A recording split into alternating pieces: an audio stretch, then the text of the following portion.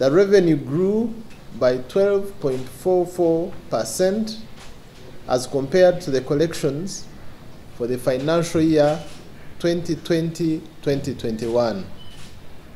As you may remember, during that financial year, we collected slightly over 19 trillion. So this reflects a nominal growth in revenue of 2.396 trillion. However, the outturn for the financial year saw a net revenue collection of 21.659 trillion with a shortfall of 704 billion, because the performance was against a target of 22.363 trillion. The target was 22.36 trillion. The performance was 21.659, and therefore this was short of the target by 704 billion. Maybe also to mention that in this 404 billion, the biggest component of 404 is tax from government commitments, for which the government acknowledges that this money has not been paid. Therefore, effectively, the shortfall on the general target by the other taxpayers is 300 billion or thereabout.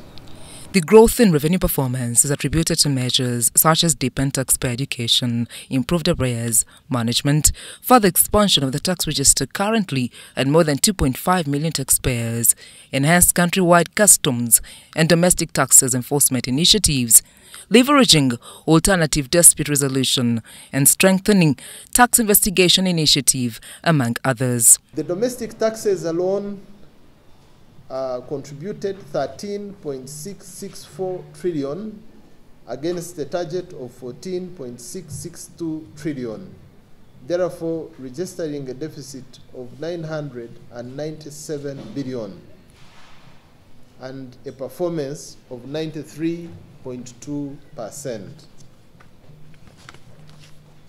The taxpayers in domestic taxes contributed 1.52 trillion more than what they contributed the previous financial year. The customs collections were 8.434 trillion against a target of 8.140 trillion, therefore posting a surplus of 294 billion and registering a performance of 103.6%. Again, the traders contributed 929 billion more in customs taxes than what they contributed the previous financial year. The Commissioner General said the revenue mobilization target for financial year 2022-23 stands at 25.15 trillion Uganda shillings, with no introduction of new taxes in the financial year 2022-23.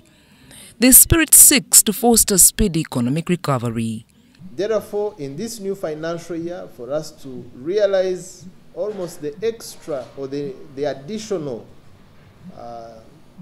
3.5 trillion in the new target, we will be relying or focusing on ensuring administrative efficiencies that will assist taxpayers in meeting their tax obligation, but that